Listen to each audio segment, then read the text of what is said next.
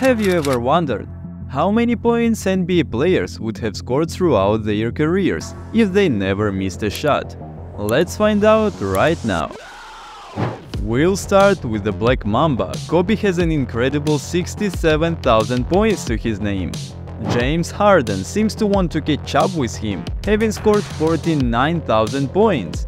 The King of New York, Melo, left 58,000 points on the court. Next, Klay Thompson could have surpassed the 30,000 mark, and Kevin Garnett could have broken all records if he used his hands instead of his tongue. The youngest MVP modestly sits at 25,000. Flash Dwayne Wade deserves respect with 44,000 points. Following him is Kyle Lowry, almost reaching 34,000 points. And one of the smoothest of all time, Jamal Crawford, stopped at 43,000 points.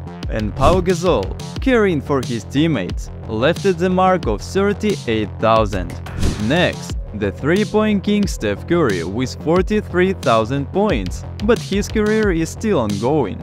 But we all know that LeBron James has the most. He is simply wild in this regard. He should work on his shooting accuracy because 74,000 points is an absolute record in basketball.